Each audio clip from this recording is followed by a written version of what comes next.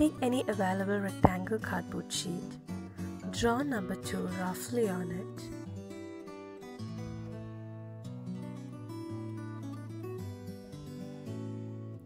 Then cut along the lines drawn.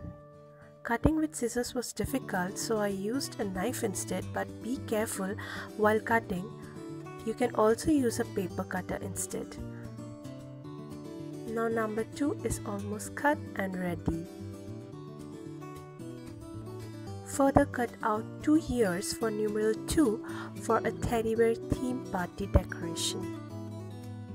Stick them together with Fevicol or glue. Take 10 pieces of crepe or kite paper, staple it in the middle. Draw a circle on it.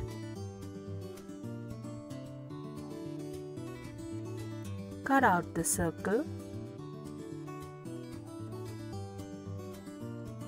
Take first layer of the paper and crumble it into the center, and then the second layer, and so on.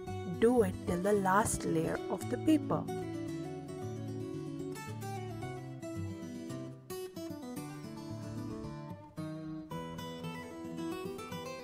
Beautiful blue flower is ready. Similarly, make white flowers too. Now let's stick these flowers on number 2. Stick the blue flowers along the edges and white as a center line.